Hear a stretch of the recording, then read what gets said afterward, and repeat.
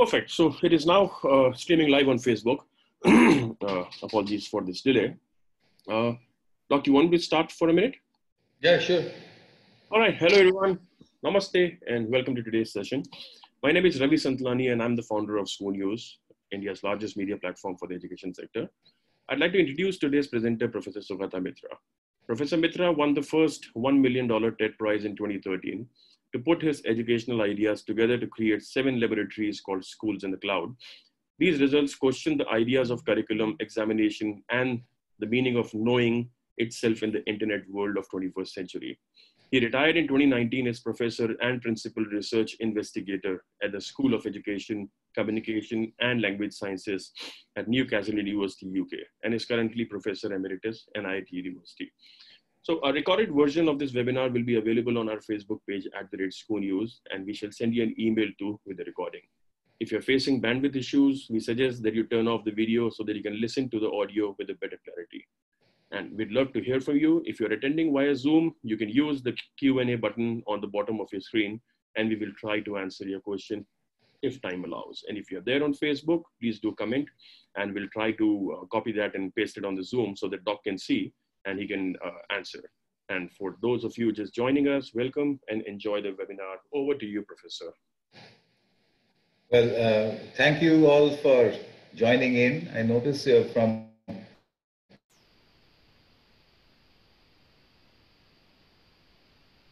not as well. So, welcome to those people who have woken up either too early or are staying up very late in order to listen to all of this. I don't really know where to begin because I could have taken off from where my work points, but there's a problem with that. The problem is that all my work had to do with schools and with children in remote areas, children out of school. But then all of it had to do with physically present children. The main results we got from all those years, almost 20 years of work, is that whether in school or whether out of school, children given access to the internet in a safe and public space can actually learn almost anything by themselves, provided they work in groups. Okay. Particularly unsupervised groups. A teacher standing around seems to actually detract from the process rather than help it. So those results are interesting if you are a school teacher and if you have a functioning school. Those results are also interesting if you are a government and you have a problem in an area where there are no schools. Those results can be used in either of those places. But suddenly, we have a change. The change is that there are no schools. Well, I'm putting it dramatically. There are schools, but they're closed. But let's put it this way, that we are in a world where, at least for the next few weeks or months, there are no schools anywhere. To compound our problems, not only are there no schools, there are no children gathered together anywhere either. The playgrounds are empty. So we have this strange new kind of world where we have individuals and families who are isolated into small physical spaces in their homes, and the children are there with them. This is by and large what is happening. What happens to education under those circumstances? Or in fact, what happens to life? I've been following people who have been tweeting or posting about this sort of thing. And I notice a couple of things. I'll raise them as a question to you. I don't have the answers, but I think I have a few questions. So let me raise those questions. First question is, you know, a lot of people say, I don't have anything to do, which could be true. But my question is, when you say, I have nothing to do you say that happily or do you say that sadly? I notice that a lot of people are irritated by the fact that they have nothing to do. So my question to you is, why is that? Shouldn't it be the other way about? You know, should we not say, jolly good, I have nothing to do? But somehow that's conditioned out of us.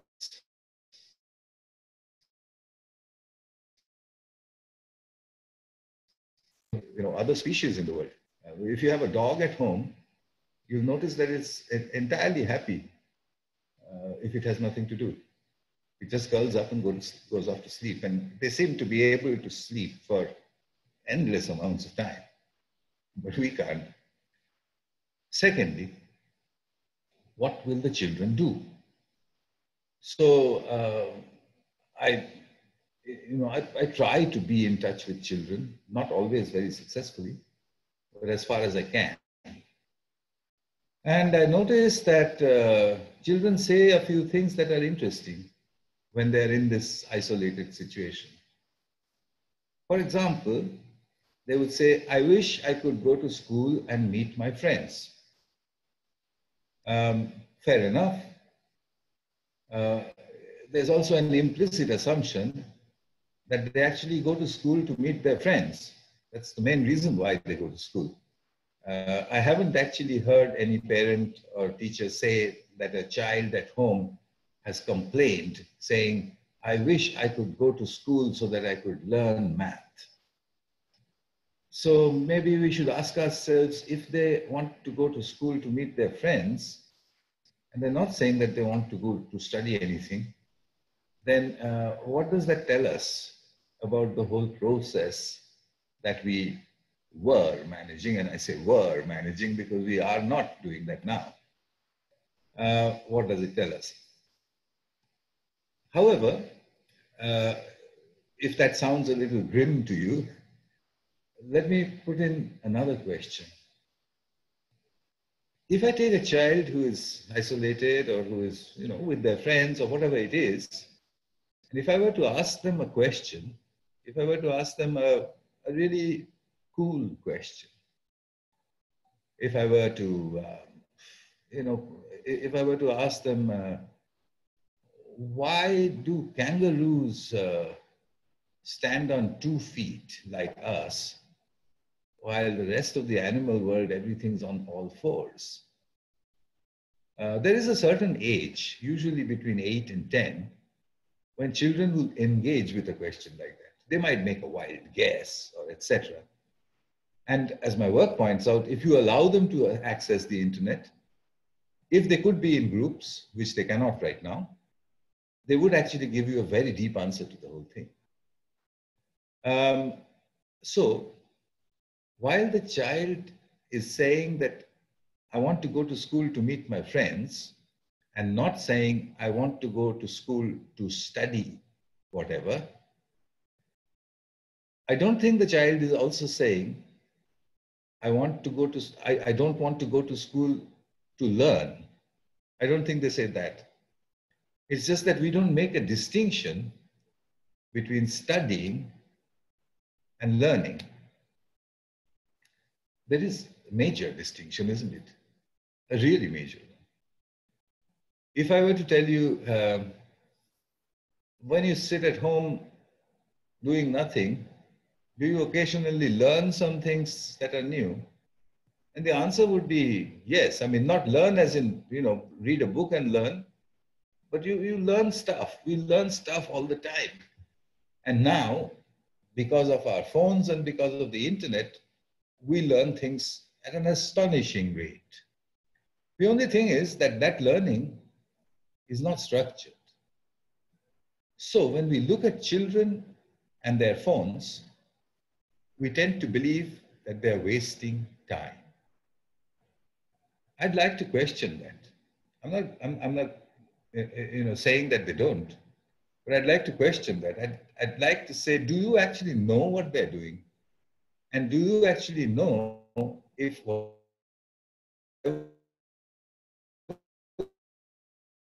it is they're doing is not producing any learning at all? If you think about it, you might get a rather interesting answer. That leads us to another dimension. You know, in schools and in universities, we have curricula. Curricula meaning we have a list of things that we say students should know. Somebody has obviously assembled such a list. You can guess who would have assembled it. There are curriculum committees, and there are bodies all around the world who sit periodically meaning about once a year, I think, and build up these lists of things that people should know. I am not very sure about the value of that list in today's world. Let me give you an example. I once asked a child who was about 6 years old, and I think 6 or 7, and just learning how to multiply. I asked him, so how do you multiply two numbers? And with a very serious face, he said, with my phone. Now, that's not supposed to be the right answer, You're supposed to do it using another way. You know how you have to write the top number, and then below that you have to write an into, and you have to write the second number, and then you have to do all sorts of things, and then you have to add up stuff, and then finally you get a result. Everybody is supposed to know how to do that. I don't quite know why, actually. Well, there's another interesting thing. There was a time, I don't know, some of you may remember it, there was a time when we used to have something called a logarithm table. And the logarithm table was a miraculous thing. It converted multiplication into addition. So if you have to multiply two numbers, you find out their logarithms from the logarithm tables. Then you add up the logarithms, because obviously it's so much easier to add than to multiply. And then finally you take the result and you use, oh my God, an anti-logarithm table. And then you get the answer. Amazing, isn't it?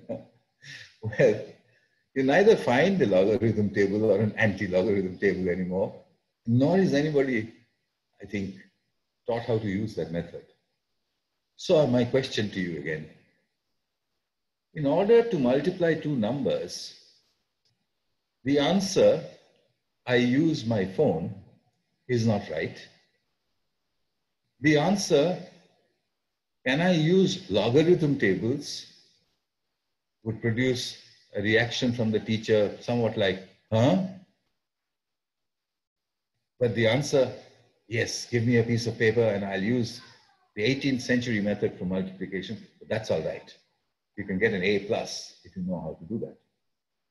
So there's something wrong with the curriculum, We put in stuff into the curriculum, things that we think are very important to know.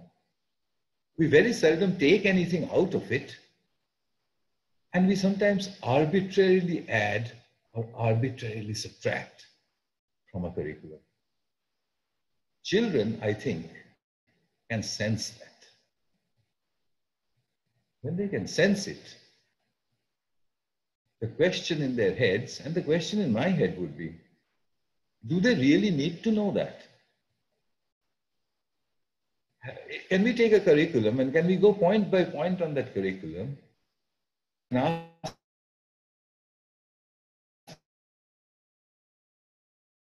this question? The answer to that question for a particular point is, no, I don't really need to know it because I can always ask Google or I can ask Alexa. Is that answer bad? I think schools need to deal with that problem. I'm not saying if it's bad or it's good. That's for you to decide. I don't run a school. But you do need to engage with that issue. Is it bad to ask Alexa or to ask Google instead of knowing something? And if Google and Alexa are always right in that particular thing, can we take it out of the curriculum? Well, I know a lot of people are going to be up in arms saying, no, that's not right. I mean, after all, there are people who are, programming Google and Alexa, and they will become the dominant powers on the planet. As opposed to whom? They will become dominant powers of the planet as opposed to whom? The curriculum committees. Well, who would you rather have? So that's another point that you need to think of.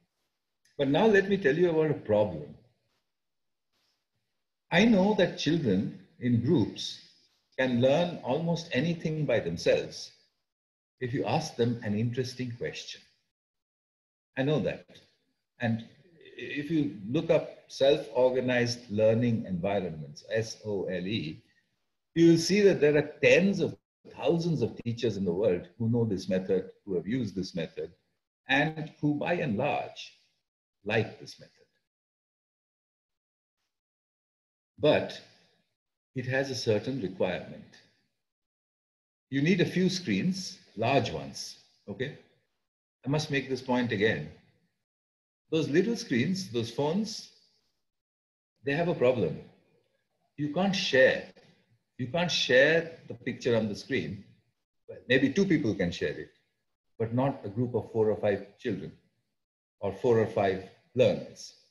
For 4 or 5 people to share, you need a big screen, okay? First requirement. So in a SOL, you have a few big screens with the internet and about 4 times the number of screens as the learners, so that the learners sort of group around the screens, they discuss with each other, they go on searching an answer to a question, and they learn. That's basically the method. Now, take this virus-induced isolation that we're in. Well, you can ask the question, easy enough, the way I'm asking you. There are 500 of you listening, and I'm asking you these questions. But you can only respond alone. You could Google my question, you could think about it, you could figure out stuff, but you are doing that alone. And then I can notice that some of you are actually typing it into your chat and say, I think it works like that. But there's one vital thing missing. You're not able to chat or discuss this with the other people who are also searching. And that, in my work, is one of the most important ways in which learning gets self-organized. The ability of learners to group together and to discuss with each other, to pass ideas along from one person to another until you get spontaneous order. Does that sound a little familiar to you? Well, it should. You know, all around us, there's something else that's using that method. Communicating with each other and creating spontaneous order.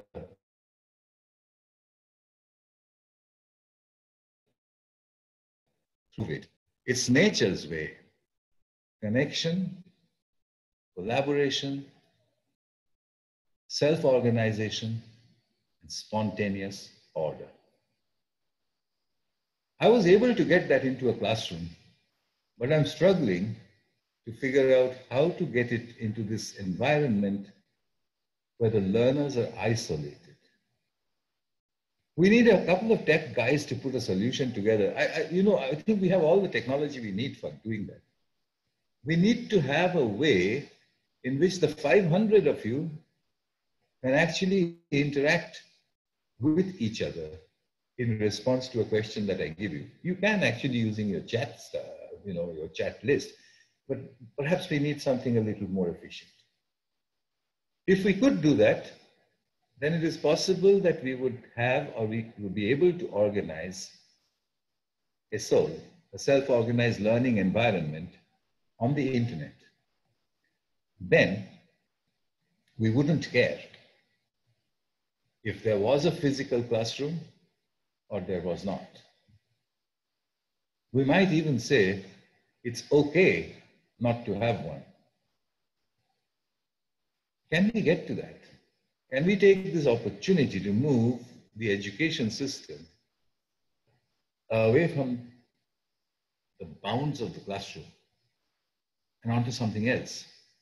A lot of teachers are trying to do that, but I will raise a word of caution there. You know, we adults, given half a chance, we slip backwards into our own past. So when I see a lot of people who deal with e-learning, they're trying to recreate the classroom on the internet. Why?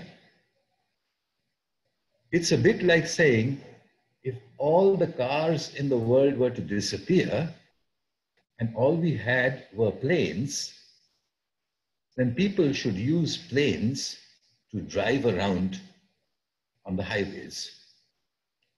But you don't do that, you know. Planes are meant to be flown, not driven. So we need some teachers to think about what next? What happens next? Rather than how do we get back to where we came from? We don't need to go back.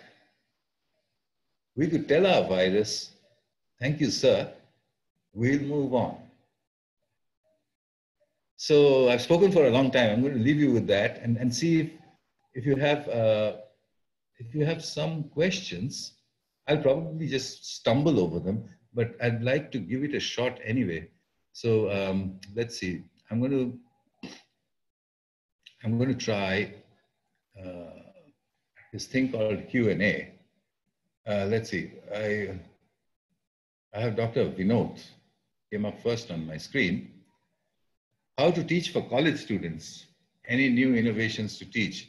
Wow, I don't know. You're telepathic, Vinod. You know, after I retired from Newcastle University last year, I came back and got an honorary position at NIIT University for 2 months a year, actually, in Rajasthan. It's a nice place, you know. It's a pretty campus, and it borders Rajasthan and Delhi, just where the desert is about to begin. You know, romantic. But anyway, there are about 1,000 children, 1,000 students in there.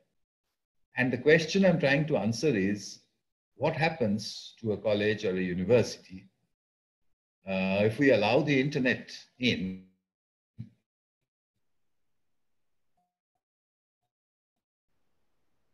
Change the need to know list for different subjects. Can we redefine what it means to be a graduate? Can we redefine what assessment means?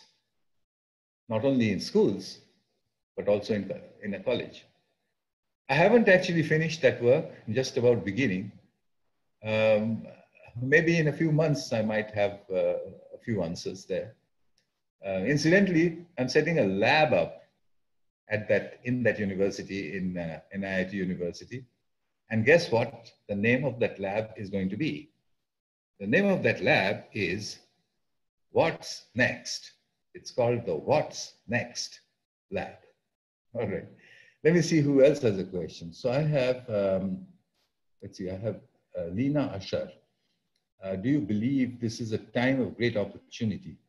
Boredom is essential to creativity, resilience is important, etc. Don't you feel we're overreacting? You know, I mean, there's no point getting depressed because that's not going to help. So the answer, do I think this is a time of opportunity? My answer would be, it had better be. Are we just going to sit or run with our tails between our legs, or are we going to say, no, here's a new way to do stuff now because there isn't the old way anymore? I don't know, but who's going to make that new way? Well, you have to, you have to proactively do it and tell us, not just you, Rina, but all of you.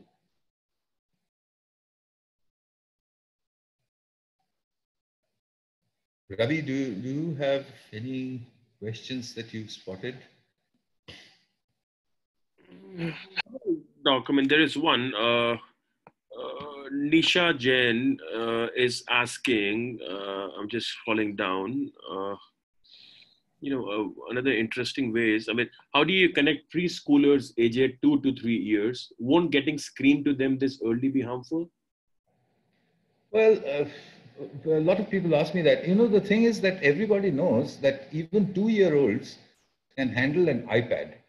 When I started my work, for those of you who remember an experiment called the Hole in the Wall back in 1999, I used to think that 8-year-olds can handle the internet by themselves. And people were amazed at that time. 8 years. Well, that age has come down to 2 years. Okay.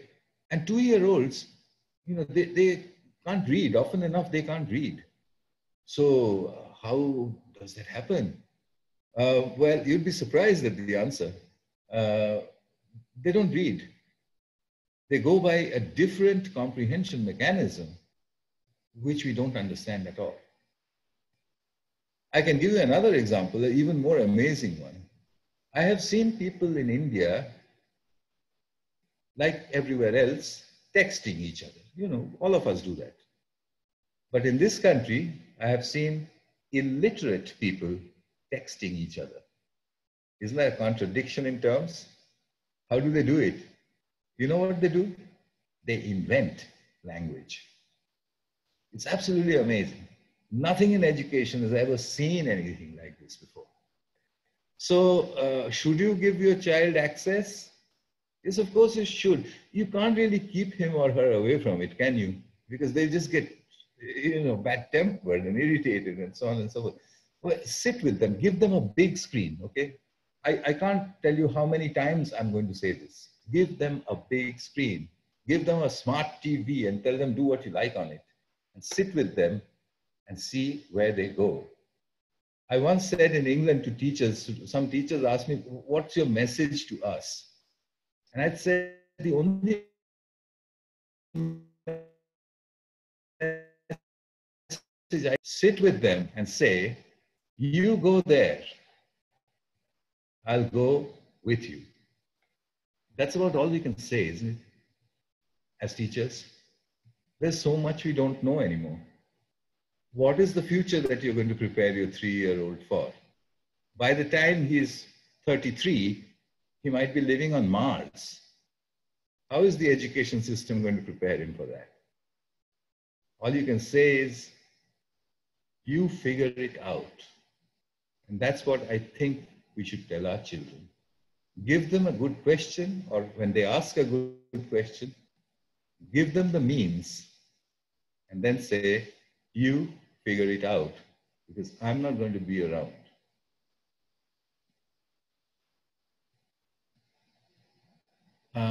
Let me see what else we have here in Q&A. Okay, there's one from Ria Sen. What would a curriculum of the future look like? We are in a time of change. So how do we ease the shift from the curriculum to a curriculum of questions? Well, good question, Ria, first of all. How do we change the curriculum? I don't know the answer. But I know that sitting around and talking about what happened in the past is not going to help. Do you realize that a curriculum is essentially about the past? So if you take a curriculum like a curriculum in chemistry, it's about everything we have learned in chemistry since chemistry began.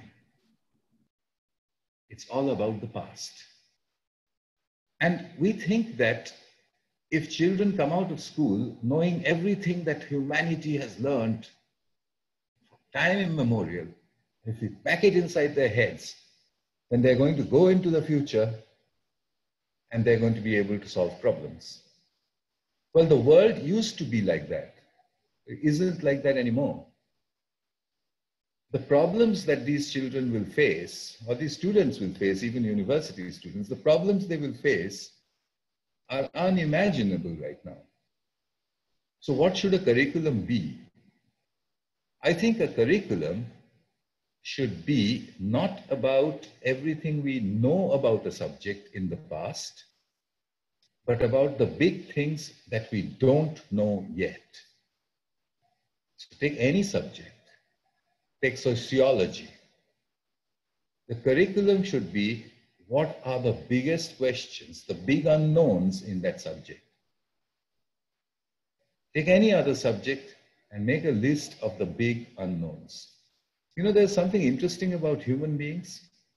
If you tell anybody, here is a question to which no one knows the answer, we are invariably interested. Children are hypnotized by the idea of questions to which no one knows the answer.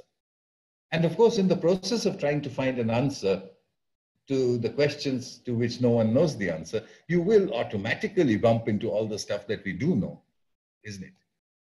So one way to make a new curriculum is to start not with the past, but to start with the future in mind. To say, here are the questions to which we need answers. And I can guarantee you, if nothing else, it will make subjects intensely more interesting than they are right now. Okay, let me see. What else Do you mind if Vinay puts up a few questions from Facebook live session as well here so that you can address them?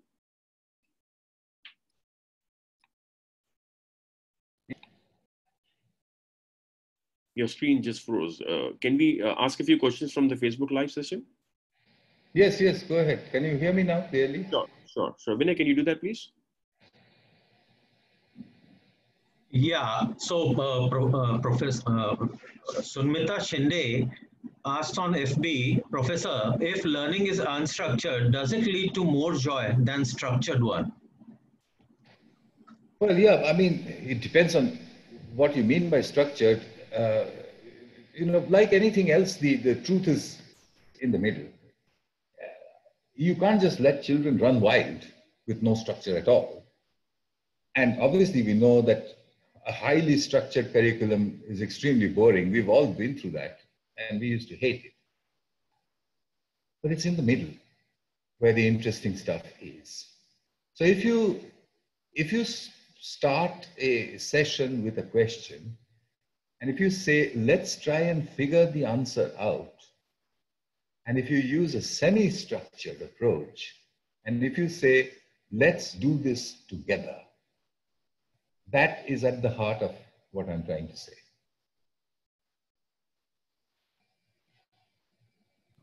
Thank you. So we have one more question.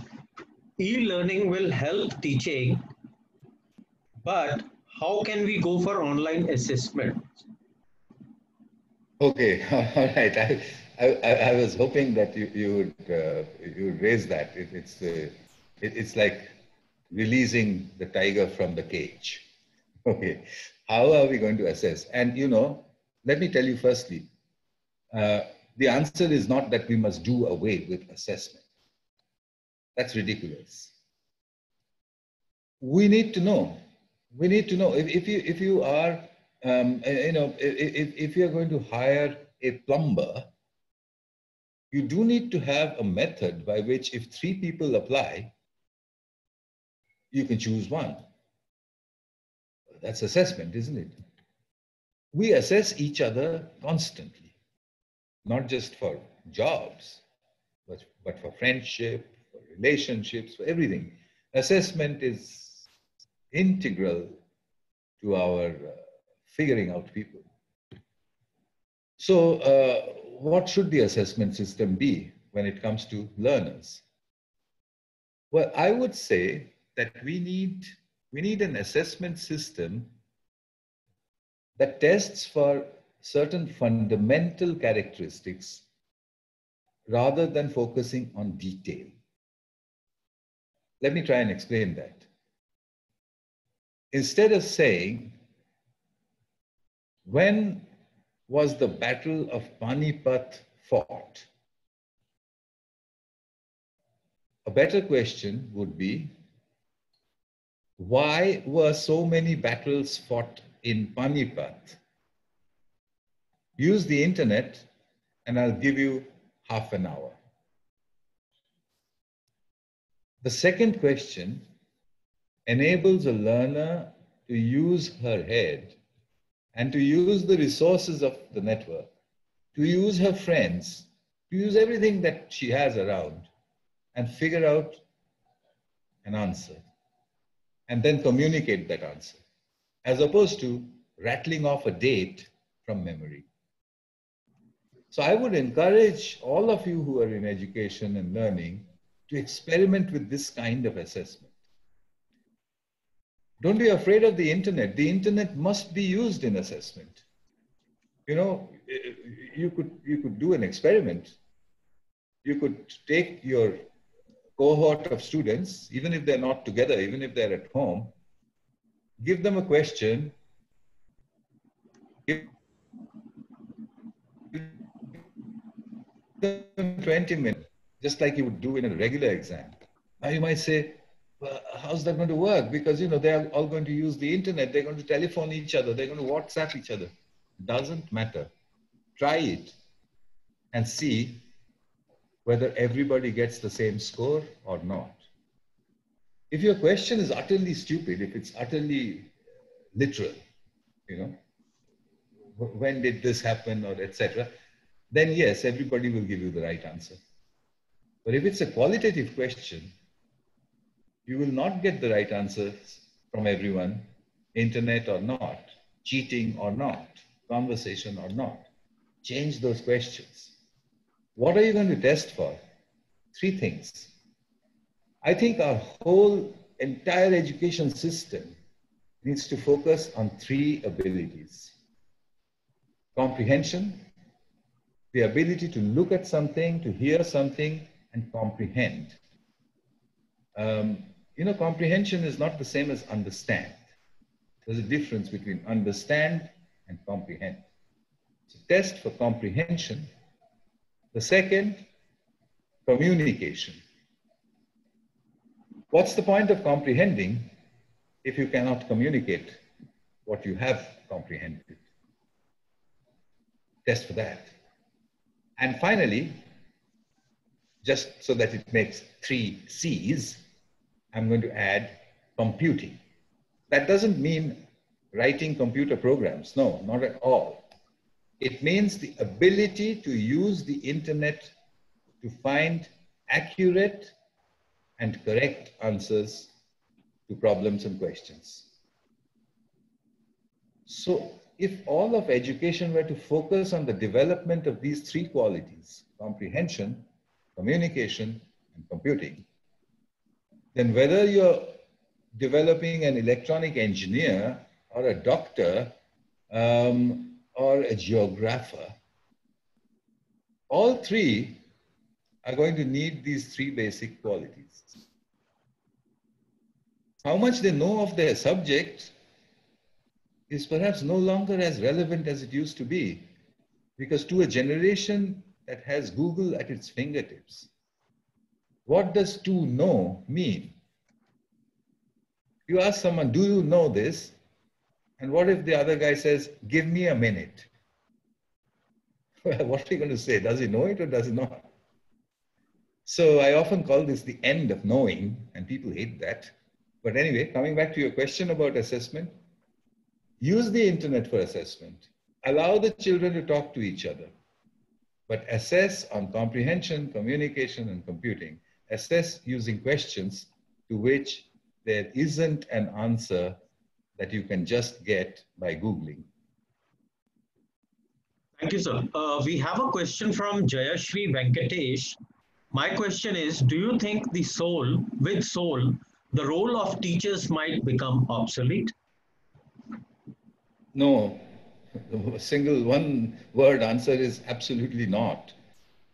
Two word answer, absolutely not. Why? You know, the soul depends on the question. The soul is driven by the question. So who will make the question? Sometimes teachers say, well, what if we had a bank of questions somewhere on the internet and the children simply take out a question and they do it by themselves? That's not the same thing. I'm glad you asked this question because let me explain to you how a soul session actually is started. It's not as though you enter the classroom when you had a classroom and you write down a question on the board and walk out. That's not how it works. You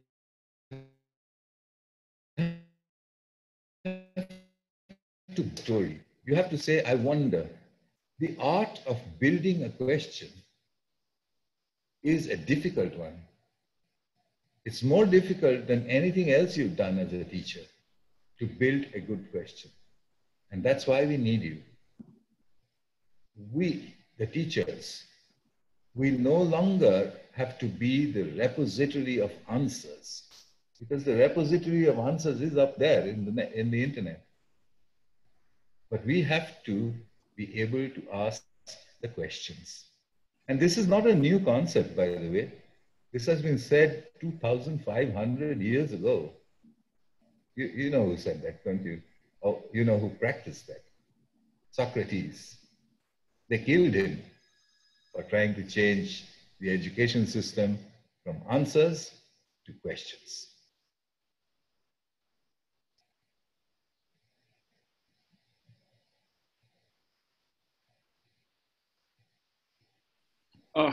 Doc, there are many people in the Q&A section, and Right. losing their patience because they want you to answer all the questions. So unfortunately, we have, of course, we have all the time till the time you have the time. So if you could just go, in the Q&A and see whichever questions you find relevant to answer, please.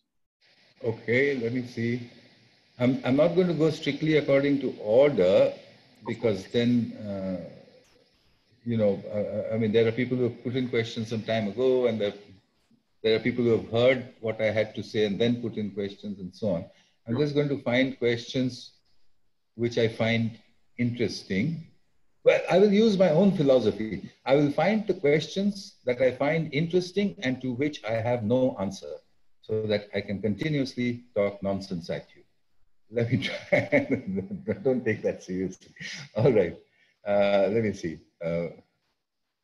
How do we ensure that self-learning continues in the right direction? Sometimes the learning is diverted in various directions as a group.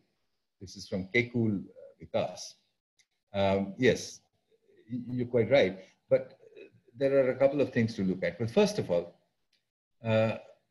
people mix up between the words self-learning, self-directed learning, and self-organized learning. Self-learning or self-directed learning is where you have an objective and you're trying to fulfill that objective by yourself. Self-organized learning is where you have a question and you're trying to examine the question not by yourself, but in a group, and you organize that group. Can you drift off into a tangent? Yes, you can. What should you do if you're a teacher and you find that the students are drifting off into a tangent? It depends on the tangent. Let me give you an example. In a primary school in England, I had made a question, which, was a bit of an unfair question, I guess. I asked the children, do you know that everything changes with time? And I pointed to a pencil lying on the table. And I said, look at this pencil.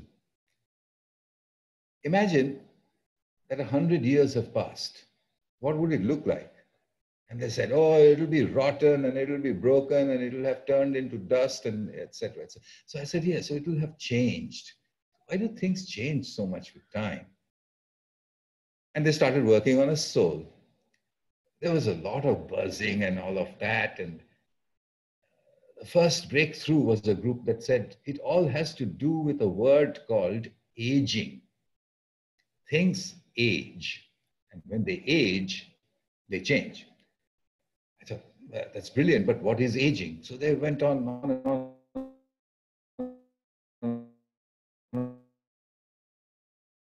on. They came up and I said, do you have a conclusion? And they said, no, we don't have a conclusion, but there's a question. We want to really examine a question. I said, what is that? And they said, we want to know why turtles live so long. So I said, what? Why? They said, we think if we know the answer to that question, we will have the answer to aging. That's where the soul can go, you know. Now here they were off into a tangent. What a lovely tangent, isn't it? What a lovely tangent that was. So by and large, if your students go off into a tangent, let them be and use another question later to try and bring them back to wherever it is you were trying to lead them into. Let me see another question. Okay, here's one from Chitra. Sir, I feel a physical classroom is essential. Wait, Chitra just disappeared. Where did she go? Ah, yes. I feel a physical classroom is essential as we need human contact. Don't you think e-learning will make us more mechanical and isolated as humans? Yeah, it does. It's like this meeting that we are having now. You know, I'm speaking. I can't see you. And as a speaker, I feel terribly, terribly disadvantaged. I can't see your faces. I can't see your expressions. How do I know if I'm making a point? How do I know I'm not being intensely boring? It's terrible. But technology can solve that. You know, I wrote a blog post recently because I was very annoyed with this whole idea of why is it so different to be physically together as opposed to being electronically together. It's on my Facebook page somewhere. It's a blog called "A Hole in the World." Well, just a pun on a hole in the wall. I changed it to a hole in the world. The idea was that if you and I are sitting across a table face to face, as opposed to if you and I were on Skype with each other, we often say it's not the same thing. Well, my question to you and my question to many students at NIIT University was, so what's different? Well, we figured out a couple of things. The image needs to be life-size, you know. I don't want to talk to a matchbox-sized version of you. You need to be life-size. The audio needs to be clear as if I was sitting across the table from you. But even then, everybody said, it still won't be the real thing. So we're still investigating what that real thing is. What is it that we exchange other than sound and light that gives us this feeling of presence? Is it molecules? Is it something else? Is it below the threshold of our senses? Is it some sort of extra sensory perception? I don't know. It's fascinating. It's one of the things that I would like to experiment with. What does presence mean? But for the time being, a physical classroom means differently from an electronic one, which is why when I started off, I said, do not try to recreate the physical classroom in an electronic version, which is what a lot of people are trying to do under the title of e-teaching or e-learning or whatever. That's not the right way to do it. Do things with the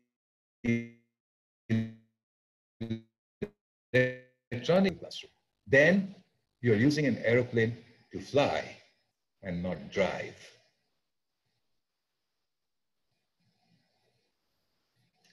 Let me see what else I have here.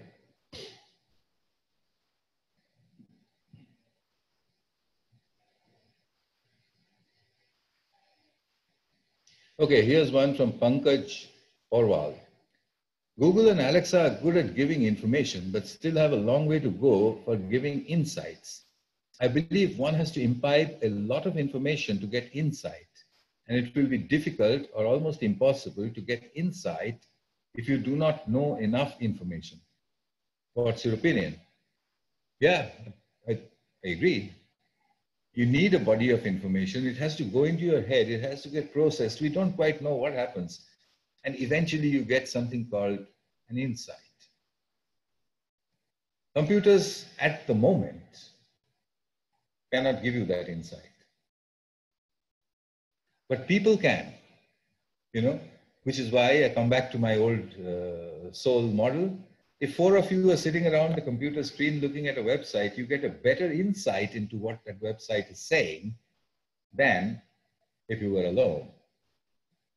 So groups have something to do with it. Lots of information has something to do with it. But where does insight eventually come from? We don't know. Some people say with experience. Some people say with practice. I don't know. You'll have to figure that out. Here's a pretty, wait, a nice question went by. These questions, they come and they flip out of view. Here's one from Vivek Tonapi. It's a nice direct question. Will this soul method work for teaching math? Yes, it does. In a very strange kind of way. I haven't done it too many times, so you'll need to practice it, but I'll give you an example. England again.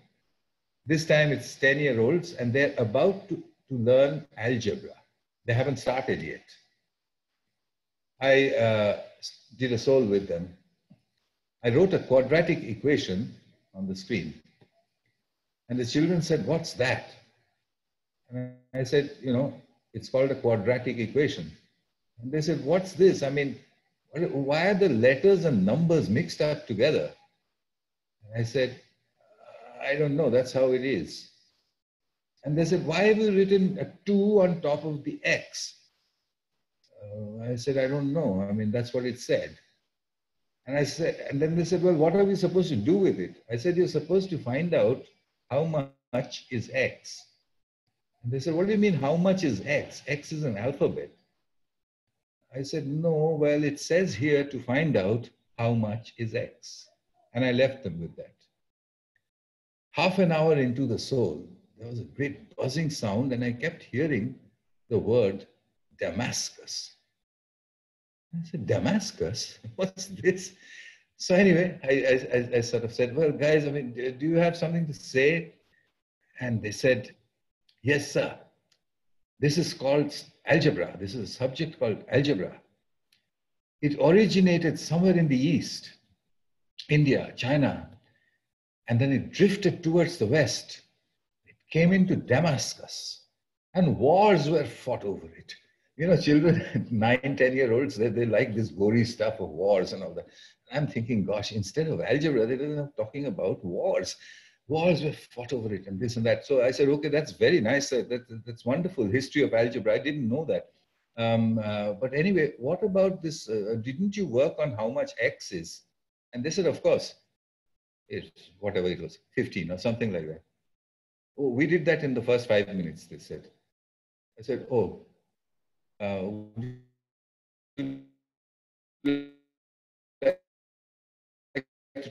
the soul ended, and as I was going out of the room, one of the children, really naughty looking fellow, said, "Oh, by the way, Sugata, we forgot to tell you something else."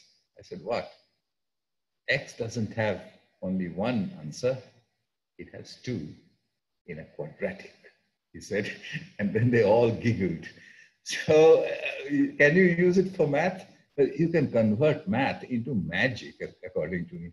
But then as a teacher, you've got a syllabus, you've got a fixed time frame. Maybe you can play with the soul once every couple of weeks. I can tell you this, it will make math come alive.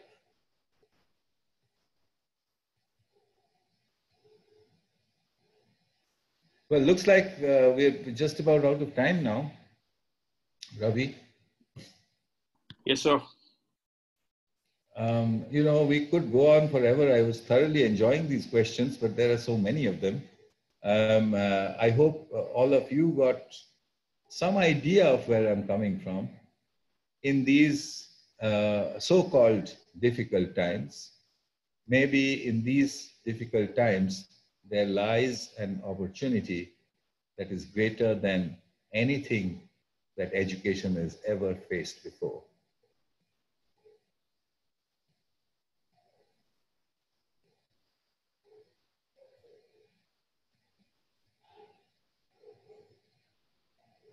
Well, that's going to disappoint a lot of people. There were more than 200 questions and another couple of hundred on the Facebook Live. So I'm pretty sure that you have your own schedule from here.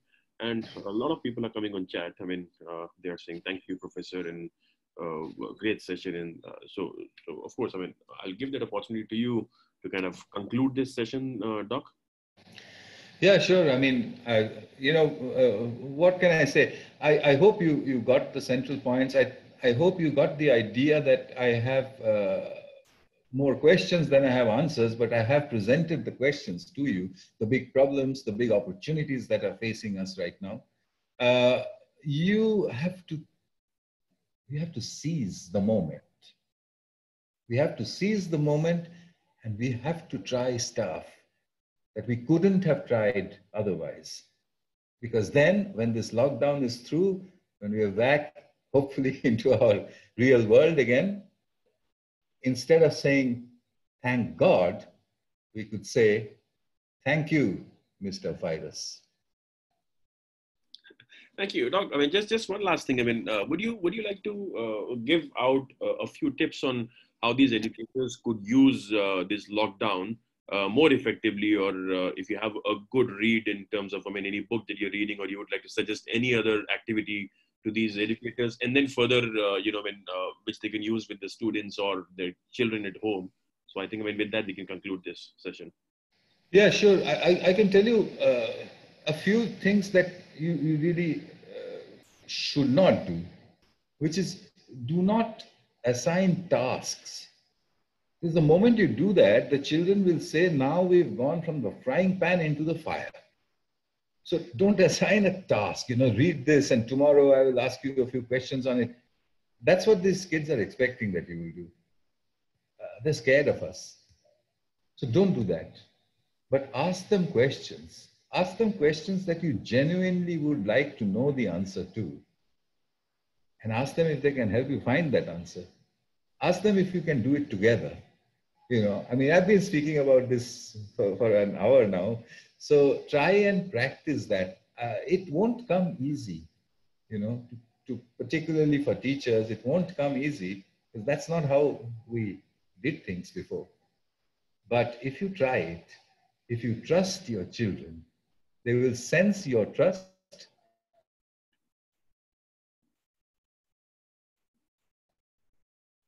and learn it with trust. Okay, perfect. So, ladies and gentlemen, thank you very much for being patient. A lot of questions went unanswered, but that's how, I mean, these webinars go. The only thing that I'm worried about is, I mean, because of this lockdown, a lot of people may go in depression. So please don't. You guys are educators, and I'm sure you have a lot more up your sleeves in this lockdown. I've heard that a lot of teachers are working double the time which they used to while in the schools. So I think, I mean, we need to take care of our well-being and not go in depression, and read a lot, listen to music, and if you want, reach out to us. We will collate a list of good free available books on Amazon, or might as well a lot of music and maybe a few suggestions on Netflix and Amazon Prime. So thank you very much once again. Thank you, Dr. Sugata Mitra for coming online. And I think, this is first of its kind webinar going on live on Zoom in India. And we wish to host a lot of other webinars in the coming week.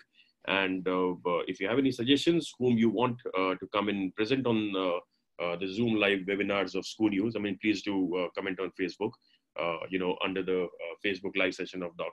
Thank you very much, Doctor, and look forward to seeing you in Kolkata or Rajasthan, that romantic border between Gurgaon and Rajasthan. So thank you, and all the best, and thank you. Thank you. Bye-bye.